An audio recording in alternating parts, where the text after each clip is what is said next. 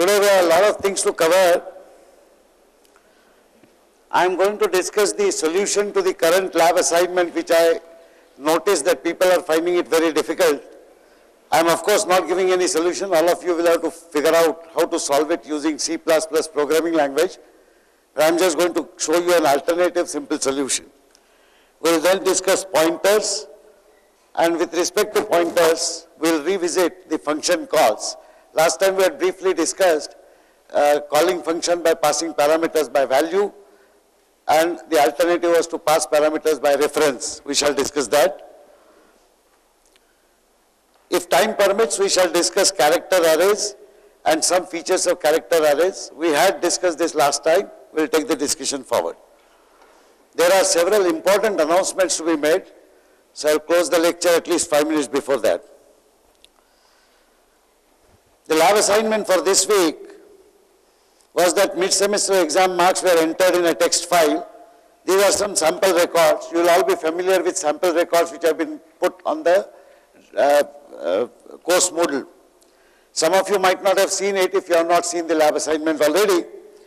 But the idea here is that when you have large data, the people who enter that data into computer are completely different. They are typically data entry operators. In this case, I got this data entered by my staff. Now, they don't know the details about what roll number means, what batch number means, etc. They entered the data in a spreadsheet as diligently as possible, but they made several mistakes. From that spreadsheet, I extracted the data into a comma-separated record kind of structure, which is what you see here. So, for example, if you take this record, there is a serial number followed by a comma, roll number followed by a comma, name followed by a comma, batch number followed by a comma, and mid-sem mark. This is the general structure, but you notice that in some cases some field value is missing. For example, name is missing here. The batch is missing here. People who were absent were given negative marks. So since different people entered data, some people entered -2, some people entered -1. Majority of the data is correct, however. The problem for the lab assignment was, given this data, you have to find the batch-wise average marks and class average. This is one of the assignments. Now, your first target is to read this data correctly. Second target is to separate out the components corresponding to roll number, batch, etc., etc., and then total of the marks according to batches. What I am going to discuss today is a simple method to find the mid-semester average marks for lab batches using a programming language called awk. Stands for the initials of the 3 people who invented this language. This was invented in Bell Labs in 1970s. Alfred Aho, Peter Weinberger, and Brian Kernighan. Has anybody heard at least one name, Kernighan, here? Yes, Kernighan and Ritchie were the creators of C programming language, from which has stemmed C++ subsequently. All of them are great computer scientists. In fact, there is a beautiful book by Peter Weinberger written in 70s called The Psychology of a Programmer. And the way he describes the human aspect of programmers, the observations are still valid today. If you get a copy, you should read it. However, we are talking about this programming language awk. Now, this language was designed to be a very simple interpretive language which makes heavy use of string data type.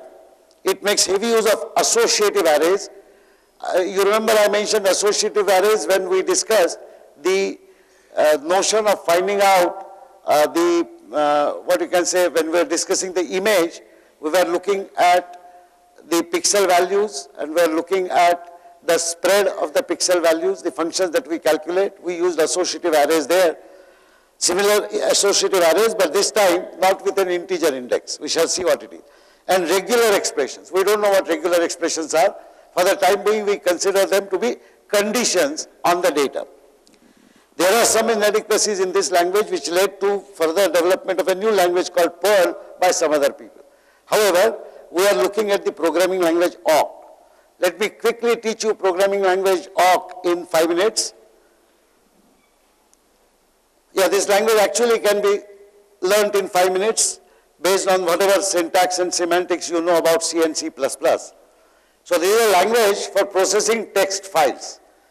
Text files are considered to be composed of lines. So each line is a record.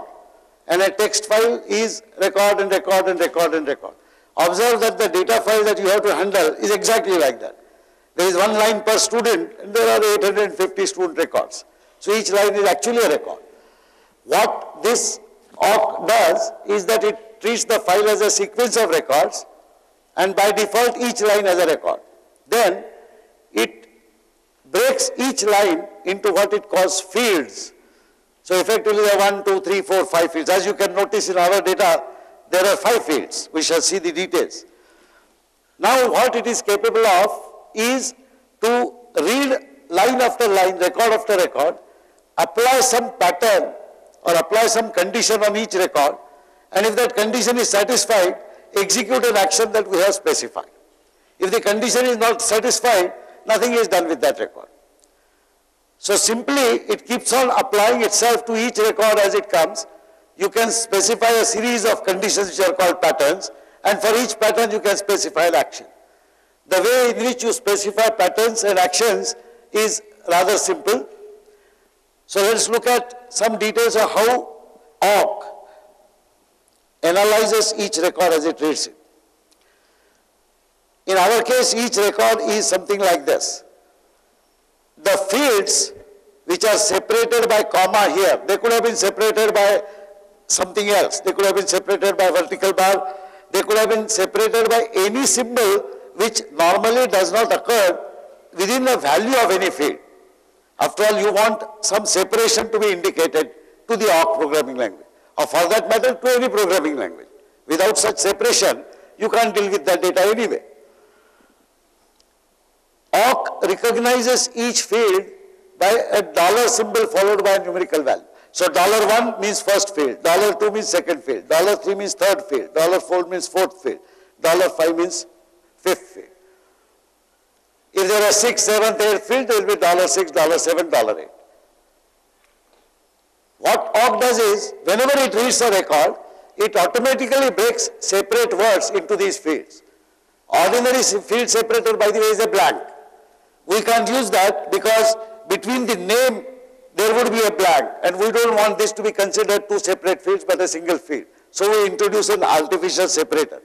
We have to tell awk that the separator of the field in our file is comma and not the ordinary blank. With this notion, awk separates out various fields as it reads records and assigns values to $1, $2, $3, etc.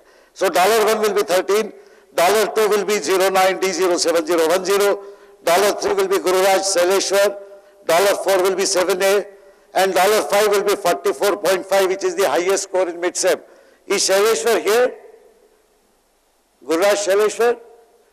Yeah, let's give him a big hand. Well done. Now, I promise that I will compile a list of all top scorers. I have got lists from TAs, but some TAs have said that the CRIP sessions are still continuing.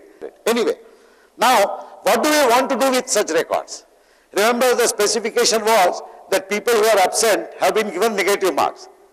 Now, those people have to be ignored in our analysis, but everybody else has to be considered. So, a simple pattern we figure out, $5 less than 0. If any value here is less than 0, we have to neglect that fellow. Otherwise, we have to consider that person. What action we have to take?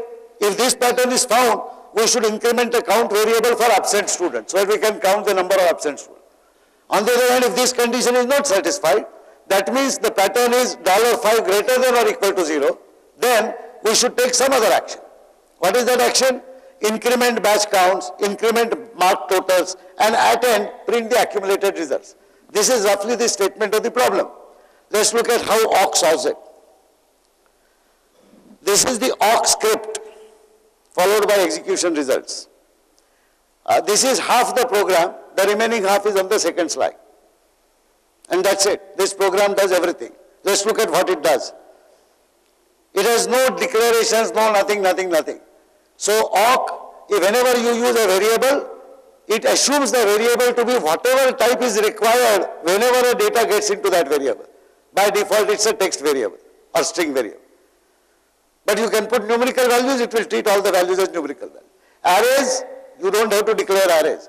The first use of array creates an array internally, and the array is initialized to numeric 0 if numeric values are getting into it, or it is initialized to a null terminated string if a string value is getting it. So you see the simplicity at its best. Look at the first line. When the awk interpreter reads my program, it will say $5 less than 0, okay. Absent count plus plus. This is like a C syntax.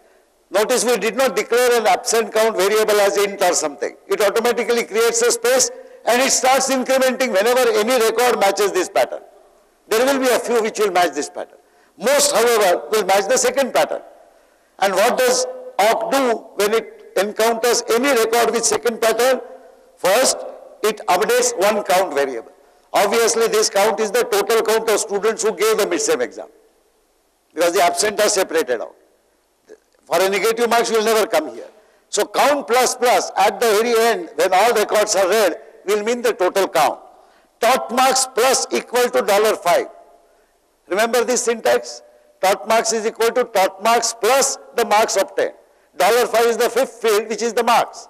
So for every record, the marks which have been extracted here will be added to a variable called tot marks, which would have been created automatically by awk.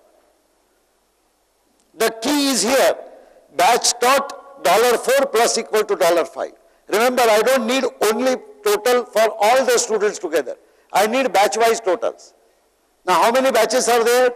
I know there are 40 batches, but the awk doesn't know it. Awk will determine the batches by the records that it reads. Consequently, the first record that is read, suppose that is batch 0A, it will create an array called batch total, and it will index it with 0A, not 1, 2, 3, 4, 5. Suppose the second record read is that of batch 5D, then it will create a second element of that array and call it 5D and add 1 to it, because all array elements which are created are automatically set to 0. Suppose there is a fifth record which comes up again with a batch 5D which was already there.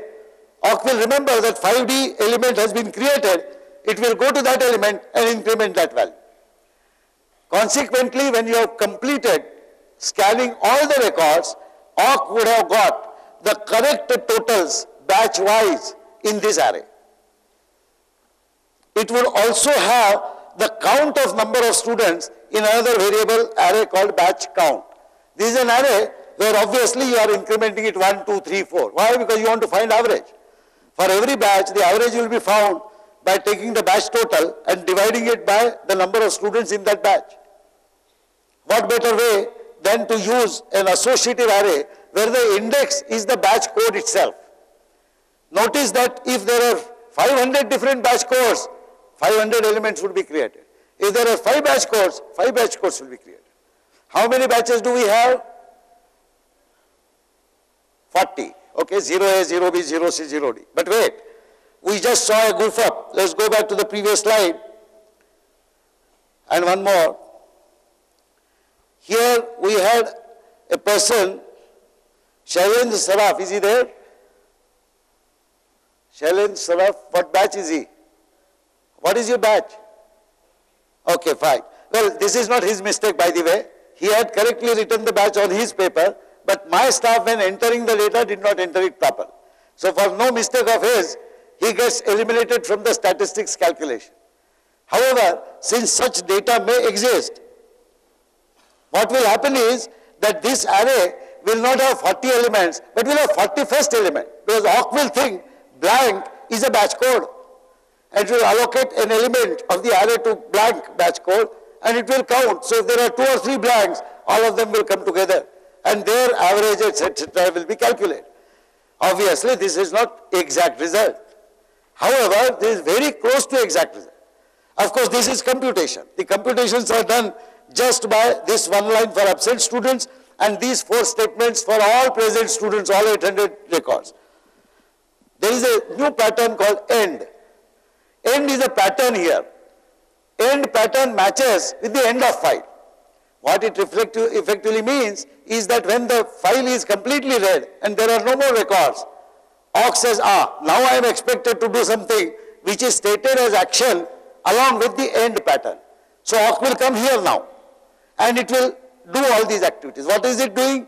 For I in batch, Notice, we say for I equal to 0, I plus plus, I less than equal to something when the index is an integer.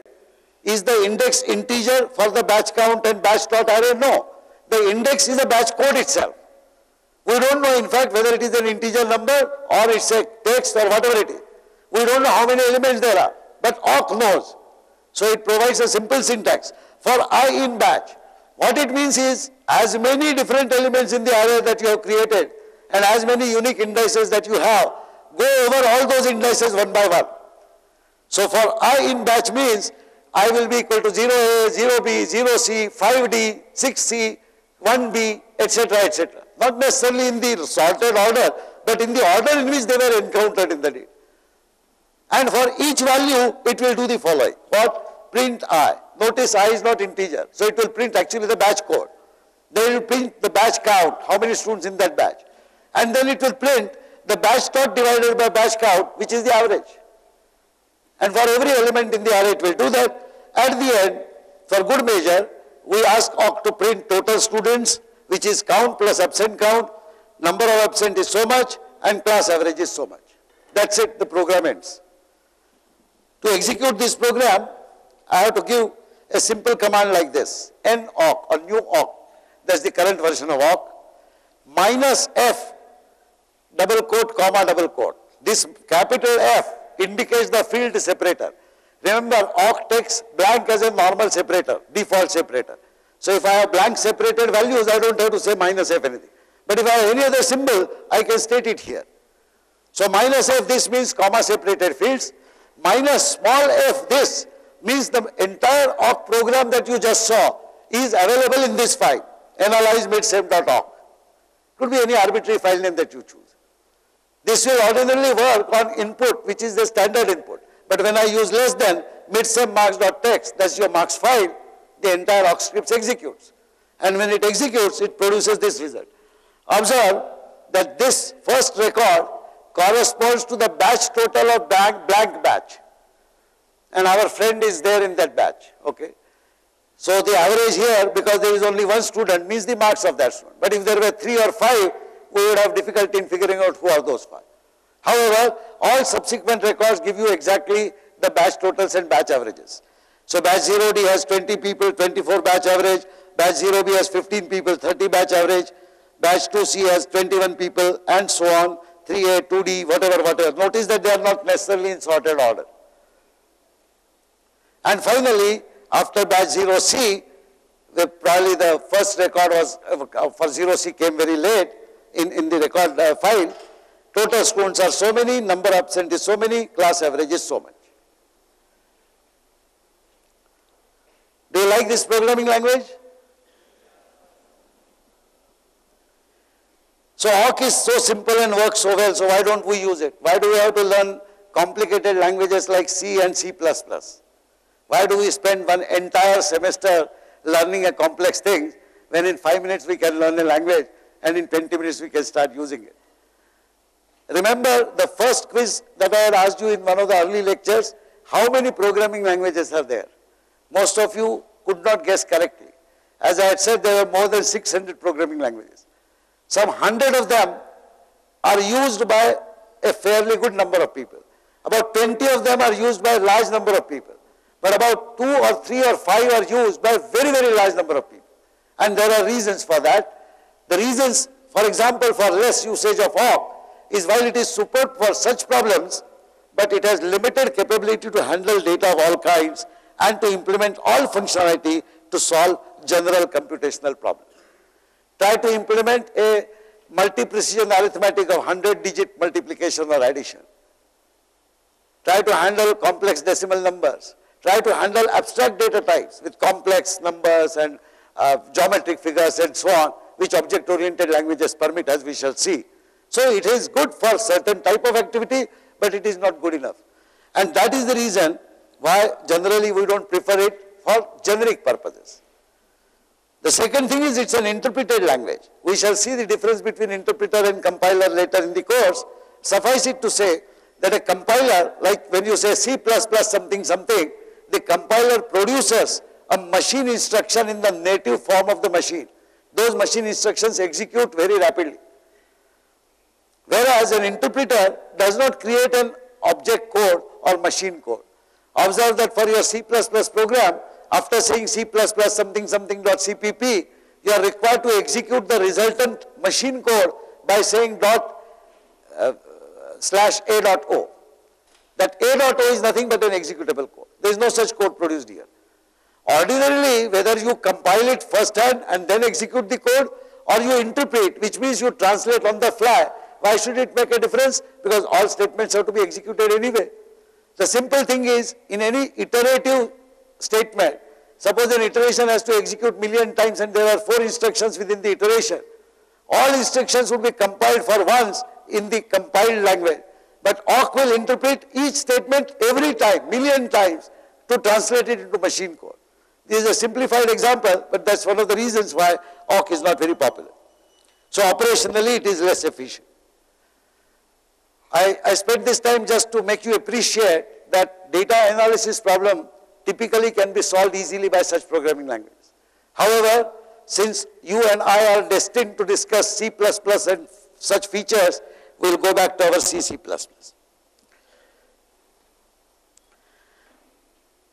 I will continue expanding on the notion of pointers, which I introduced briefly last time. Assume that the machine is byte addressable, then the addresses of consecutive locations of these data objects in memory drawers will differ by 4 if 4 bytes is the occupancy of an integer number or a floating point. If something occupies 8 bytes, it will differ by 8. Something occupies 1 byte, like a character or a pointer, as we shall see, it will differ by 1. However, we generally will not be required to know how many bytes the size of a particular item is, as we shall see. This is merely a sample layout. Assuming some arbitrary value of 10,000 for the location address of M, which contains 573, N will contain minus 1, 2, 3, 4, 5, 6, 7, and the starting address of N, if N has been allocated memory in consecutive location after M, then the address will be 10004. Suppose I have an array A of 3 elements, and if the allocation is consecutive, A0 will go to 10008. A1 will necessarily go to 10012. So while these addresses need not be consecutive, because variables can be placed by C++ compiler anywhere in the memory, array, once the base address of the first element A0 is decided, all subsequent elements necessarily occupy consecutive storage. And that is the reason why the pointers, while dealing with arrays, become extremely important and fruitful. So just remember this, M has a value 573, N has a value minus 1, 2, 3, 4, 5, 6, 7. We can declare pointers which can store addresses of locations so that they indirectly point to the data values. The declaration is done like this, int star ptr1 star ptr2. Star ptr1 is a pointer, but it is a pointer which will point only to integer objects. It will not point to a character object or double or float object. If you want that, you will have to say float star ptr3, string star ptr4, etc. The way you allocate values to pointer is by using what is known as an address operation. So if M is a variable, M cannot be assigned to a pointer, because pointer contains address, M contains value. But when you say and M, when you prefix any variable by and, then that means the address of the entity is concerned, not the value. So address of M will be calculated, it will be stored in ptr1. Similarly, address of N will be calculated and will be stored in ptr2.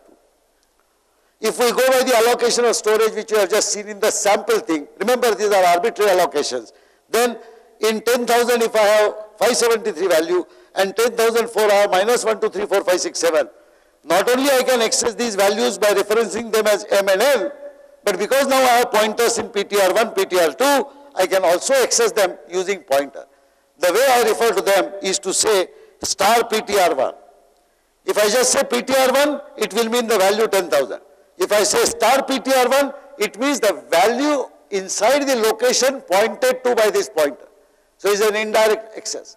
Star ptr1 effectively means M if that is what address I have assigned earlier. So I can say cout star ptr1 star ptr2. I can even print out ptr1, ptr2, but they won't make much sense because the actual memory allocations will depend upon the memory addressing scheme of different machines and so on. Still, let us look at an example. I have here M, N and 3 elements array A. I have assigned M as this, N as this, exactly like in the example. I now get 2 pointers. I print out M and N just for the sake of knowing what I will get. Then I assign pointer 1 to address of M. And I simply increment this pointer by 1. I hope that this pointer PTR2 should point to N because I have declared them consecutively. I do not know that. Just to verify, I will print out the pointer values and I will print out the corresponding data values, which are star PTR1, star PTR2. And let us see what happens when I execute this program. Are you with me on this? This is very simple stuff. What I get, however, is very interesting. This is the name of the file, pointer example1. I'll put all these files in the website. And when I execute this program, M and N values are printed as we had asked it to print. The pointers have these values. It's very interesting to note that these values of addresses are usually maintained and printed in hexadecimal number system. What does hexadecimal number system mean? The base is 16. The 0x is not part of that number. 0x stands for hexadecimal number. So it's a qualification. Because if you just write BFCA F8AC, it could be a character string also. 0x means what follows the hexadecimal number. We need not convert it into decimal to understand what that value is. Suffice it to say that this is pointer 1 and this is pointer 2. And these 2 pointers differ by how much amount? This is AC. What is the next value? AD, AE, AF and B0. Observe that I added 1 to the pointer, but the difference in the address I find is 4 bytes. Why? Because the pointer was integer pointer, and integer occupies 4 bytes. If there was a data item which occupied 8 bytes, I would have seen a difference of 8. So I have indeed the consecutive locations printed here as pointers.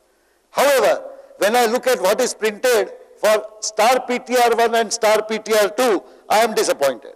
I get star PTR1 as 573, all right, but star PTR2 I get as minus 10772177072.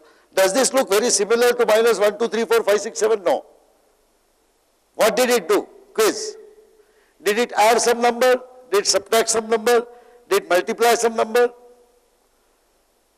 Should we have added not 1 but 4? What has gone wrong here? Why am I not getting the value of N? Any idea? The correct answer is that the reason I am not getting the value of N here, because pointer 2 is not pointing to N. Remember, let's go back to the previous program. We assumed that when we added 1 to pointer 1, we assumed that M and N have been allocated consecutive locations. That is an assumption. Remember what I said. If there are array elements, they will always be allocated consecutive locations. But variables, a compiler may keep anywhere. It so happens that this C++ Dumbo does not allocate the address of N next to M. It puts N somewhere else, and that's the reason why we are getting something arbitrary. I will also like to point out that suppose in this location, suppose there was a value minus 1, 2, 3, 4, 5, 6, 7. Incidentally, at that moment in time, you would have got that printout. And you could have believed that yes, by adding 4, I always get consecutive locations in my variables. That is incorrect. This luckily says that that assumption is not correct. So we do a variation. What we do this time, same program, but just as we assign and M to PTR1, instead of adding or subtracting, I assign and N explicitly to PTR2. Now there is no doubt, PTR1 should point to M, PTR2 should point to N. When I execute this program, indeed, I get 573 and minus 1, 2, 3, 4, 5, 6, 7. However, if you observe the values of the pointer, forget the earlier part. This is 2C, all right, but this is 28. This is a completely different location. And this location comes before this location, not after this location. So we have to remember that compilers are at liberty to allocate memory, and therefore we should never insist on knowing or doing anything with the absolute values which the pointers contain. All that we should be sure of is that pointers will contain consecutive values provided they belong to elements of array. Here is an example continuing with the same problem. This time I assign values to my array A0, A1, A2. I have 573, minus 1, 2, 3, 4, 5, 6, 7 and 94. This time I have 3 pointers, pointer 1, pointer 2, pointer 3. I do what I did in the first example wrongly. This time I assign address of A0 to pointer 1, but now I add 1 to pointer 1 to get pointer 2 and I add 2 to pointer 1 to get pointer 3. This time I am confident that I will get it correct because I am dealing with array elements and I know that array elements will always necessarily occupy consecutive locations. Just to make sure, I print the pointers and I print the corresponding data value. I expect to get the same data values as this, this and this. 573 minus 1, 2, 3, 4, 5, 6, 7 and 94. Let's confirm. Indeed, these are the original values, these are the pointer values and the corresponding data values are this, this and this. Correct values. Just to show you that the compiler could assign different memory locations every time I run my program, I am running this program once again. I forgot to put a new line character, but when I run it second time, notice that the pointers are different. This time A0 was at 5C, this time it is at 1CC. This was B60, it is now 1D0. So every time I execute the program, depending upon what memory is available at that time, the operating system will load my program in that available memory, assign some base address to the whole program, and the compiled program will automatically find out where different data elements are to be kept vis-a-vis reference to that baseline. It's an important understanding that we should develop. Is this clear? Fine. Now we come back to the passing of parameters to functions. So far we have seen parameters which are passed as values. We know that the only thing we'll get back is a single value. So if I have an arbitrary function like 5x plus y modulo 10, then I can write a int f and the function will be written as parameters int x, int y. F will be calculated, return f. To use this function with integers a, b and to calculate the result function value in C, I will read a and b. I will say C is equal to f of a and b and I will output C. This is well known, this is standard stuff. The point here is you are giving two values to the function a and b and you are basing your calculations on the resultant value which the function gives you. The resultant value type is defined here. It could be int, it could be double, whatever. What do we do if we need to get back more than one value upon return? Consider this. I want to swap values of two variables x and y. Please note that if I want to swap these values, I will ordinarily write a program like this. Int xy, I will have a temporary variable. I will put the value of x into that temporary variable, value of y into x, and then finally value of temporary variable into y. This is a standard tactic of swapping numbers. What is the result of this? There is no separate result. X becomes y, y becomes s. That's all. However, if I wish to write a swap function, we may try writing like this. Int swap, int p, int q, corresponding to int x, int y. I require a temporary variable, I call it int t, which is declared inside this function. Now I do the same thing, t equal to p, p equal to q, q equal to t. What should I return? Well, there is nothing to be returned. I might as well return 0. It doesn't matter what value I return, because no return value is expected. But anybody calling this function will expect the p to become q and q to become p, because the way I will call this function is to say int xy, read xy, swap xy. Will this swap x and y? The answer is no, it will not swap x and y. That is because when we invoke this function swap, what happens is a value of x is copied and given to that function. Value of y is copied and given to that function. So the function is operating upon the copies of value. The original values of x and y remain intact. We don't want this. So even if the function swaps the copies, the original values remain as they are. They are not copied back. The resultant values are not copied back. So whenever we want multiple values to be brought back, even a single value to be brought back through parameter, Ordinarily, there is no mechanism to do that. That is where we use pointers. This is a program which does not work. Try to swap. I have written exactly the same thing one after another. This is the main program, this is the function. This is call by value. That is because x and y are transferred to try to swap as value copies. Values of x and y are passed to the function which initializes local variables a and b using these values. Updated values do not get back. Here is an interesting thing to note. Aside from the function computation and parameter passing, I have used the word void here. Void means that function does not return any value. Obviously, if I want to swap variables, there is no computations to be done to be returned. Invariably, you will use the word void to indicate no value is returned. That is why the word return is used, not return 0, return 1, return something, because nothing is to be returned here. This is incidentally an additional information. Now, pass by reference, the motive is how do arrays passed to a function come back with modified values? Remember a function which we wrote to read data from a file? There was a separate function. We sent an array to that function, it read the data in that file, from that file into that array, and when the function came back to us, we had the array containing the correct value. How did array bring back the values? Why can't simple variables don't bring back the value? That is because the array is not copied. Instead, array name is automatically treated as a pointer to the first element of the array and then passed on as a parameter. So what is passed on is pointer. So whenever you are dealing with an array inside a function, and if you are modifying any elements, please remember that the original elements of the array are getting modified. Because what the function is working on is only address pointers. For the simple reason that it is very costly to copy entire large arrays, people said let's pass them by pointers. However, you can pass other parameters also by pointers if you want to get the values back into your calling program. This is a program that works. I say void swap, all right. But the parameters are not int A, int B. The parameters are int and A, int and B.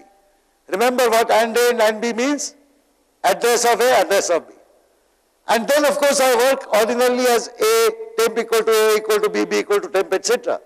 Calling wise, when I say swap X and Y, is this a correct reference? Okay. Spot the error, that is homework. Yes, you should not pass the values, but you should pass the pointers to these. I am sparing time is because I have several important announcements to make. First, once again the last call. Most of you have submitted the 4-member teams to your lab TA. If you have not done that, this is your last chance to do, because on this format I must get all the information. Remember that a 5th person only for some batches, that too when all students of that batch are accommodated. I understand that there are a few students who are moving around trying to figure out which batch they can join, because since they don't know anybody in that batch well, nobody wants to keep them in that team. What I will do is at the end of this Saturday, on Sunday when we meet as per the scheduled meeting, all such people will be force allocated to some arbitrary batches. So it is better that you figure out and attach yourselves to the batches so that there is some coherent, if possible. The schedule for this meeting, once again I repeat, Sunday 4th October, 10 to 12 noon. This is in the Crescit Auditorium. The Crescit Auditorium has capacity of 210. There are going to be exactly 200 batches, 200 teams, 4 persons per team, 5 teams per batch. So there are 40 batches and therefore there will be 200 teams. I want exactly 1 person from every team. It is possible that the team leaders may not be free tomorrow. I have come to know that some people have NCC or something like that. In that case, please send anybody from your team of 4 or 5.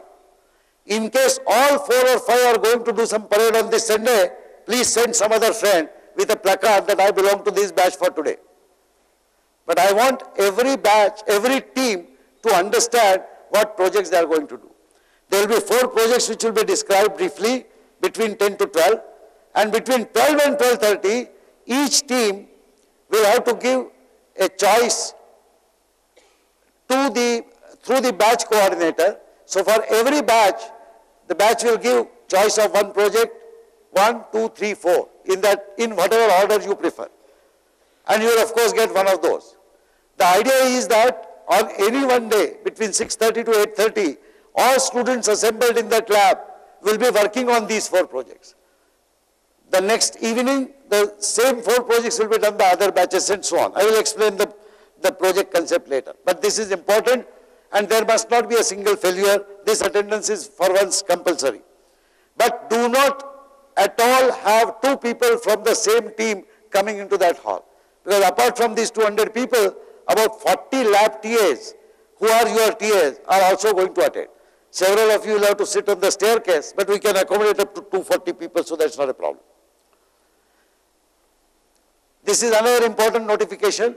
Department of Computer Science is collecting feedback on all CS courses as to how they have been conducted so far, from beginning up to midterm. This is an anonymous feedback. So your name or roll number, etc. never gets recorded in that feedback. However, at the time of logging in your feedback, you are checked whether you are already given the feedback or you are valid registered student or not, etc. Please note this site, http://10.105.12.100/feedback. So just through a browser, go to this site and you can give your feedback. This is extremely important for us teachers. For example, I do know several of shortcomings which I get to know through the interaction with some of you and with my TAs. But there are several other shortcomings which I may not know. There may be a few good things that are happening in the course which I may not know. The feedback is vital. And rather than to wait till entire course is over, the department thought it fit, and very rightly so, that we should collect feedback for every course that the department conducts, so that teachers have a chance to correct the direction in which the course is moving. So please do that. Why I said before Monday is that Monday is the extended deadline. I did not know that you people have not been made aware of this feedback. What happened is that the mail circulated within the department. So the second year CS students, third year CS students, MTech students, everybody knows. But since first year students do not belong to a department, in fact they belong to many departments, they did not know it. So please do fill up this feedback. It's absolutely vital and important for us. The last announcement. This will take about 3 or 4 minutes because it's a very sad announcement that I'm making. I had thought that I will never have to make this announcement. You remember at the beginning of the course I said that people will come with varied background, people will come with varied skills and talent, and there would necessarily be people who will understand programming very quickly and very well, and some others who may not understand it very quickly and very well. Unfortunately, that will reflect in marks. I had also assured you that as long as you work diligently, nobody in this course will fail. And in fact, there will be enough chance with better work, you can better your grades. The only expectation I had said is that you work on your own, except when you are asked and advised to work in groups, like in group projects. All assignments, quizzes, mid-sem exams, etc., are supposed to be individual work. Unfortunately, it has been noticed that some assignments have been copied. There have been some tricks, and such tricks have percolated very quickly. What we did not realize is that in your home directory, if you just say cd ... you get to the top level directory, and you can see all students' home directory. And then you can go to any directory, look at an assignment, whichever you like. You may be tempted because you have struggled, you have not got it right, and you don't have much time, so you may copy it, paste it, and submit it. The moment you do that, you immediately get a fail grade. Remember, I had very specifically stated that this rule shall have no exception. Unfortunately, if I have to fail 10%, 20% of this class in the middle of the semester, I hate it. I will feel very sad, and of course those who will fail because of such thing will feel sadder. We are setting up an effort to automatically compare all the submissions that you have given. As we speak, our TAs are picking up open source software, some tools, and writing some programs to do that. We will complete this work in about 10 days' time.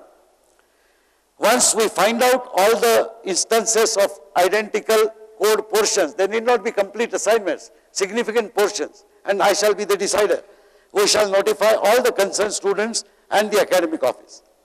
Of course, if there are 5 identical copies, it is quite likely that at least one is original. Because without original, there could not have been copies. And naturally, our attempt will not be able to discover who is the original. So we will allocate fail grades to all the 5. We expect the person who wrote that assignment originally to come back immediately shouting at us, saying that, no, I have done this. In such a case, person will have to provide convincing arguments of his or her authorship of the program. Because it is not unlikely that the original author picked up that program from some other source on the internet. I need to be convinced that the effort is original and genuine. If this does not happen, people will get a fail grade. Now, I thought a lot about it. Last 2 nights I have practically not slept. This night I have not slept at all. Last evening I discussed with my TAs. They did say that they agree with this philosophy of punishing malpractices, but they thought that because these are first-year students and they could have yielded to a temporary temptation, and they may not really mean bad. I am not convinced of that, but I have bought that argument and I am providing the following concession. Since it is likely to be the first exposure of such expectation that you have to do rigid self-work, some may have been tempted to take recourse to copying. Such students, on their own, may submit an apology along with the following information: your roll number, name and lab badge, lab assignment number for copied program code, partial or complete, and the source. This information should be submitted, written on a plain paper, and the paper should be kept in a sealed envelope and submitted to any senior TA on duty in the lab, latest by 20 to 30 hours on or before Tuesday, 13th October. Why Tuesday, 13th October? That is roughly when I expect our detection effort to complete. All such students who render an apology giving details will not get a fail grade, provided they do something more. What is that something more? They will be given additional 2 weeks to submit these assignments afresh. Please understand, the purpose of the assignment is that when you try them, you learn something. When you copy, you at most read that assignment. You learn only partially. It is my endeavor, and it should be the combined endeavor of all of us, that each one of us learns as much as is possible. That is the objective of this course. So therefore, all such students will be given additional 2 weeks to complete these assignments. So the apology letter followed by completed assignment submission. The assignments need not work correctly, that is fine. I always said you can submit partial assignment. You may not get 1 mark for that assignment, you may get half mark. In this particular case, because these have been copied, the marks allocated to that assignment will be 0. The total marks are not very many, by the way. I have already removed 5 marks of the 10 marks of assignment. There are totally 5 marks. Out of those 5 marks, the best 5 assignments will be counted, and this is already the 7th assignment or something. I don't see any reason why all of you should not be getting 5 marks. But if any one of you has got 5 marks out of this kind of mischief, then you deserve to get 0, at least in those assignments which you have copied, provided you apologize, agree, inform what you have copied, and do the assignments. But anybody who either does not submit this apology or submits the apology but does not complete the assignments in additional 2 weeks will guaranteed get a fail grade. We will find it ourselves by Tuesday night, and we will be working throughout the midnight there to find out later. By Wednesday morning, all such people whose copies are caught should expect an email from me. Either there should be an apology letter with me, with a undertaking that you will complete this assignment, or Wednesday morning you get a fail grade. Because I am giving this concession, this time I will not stop with fail grade. I will recommend to the director of the institute, because giving a fail grade is my prerogative.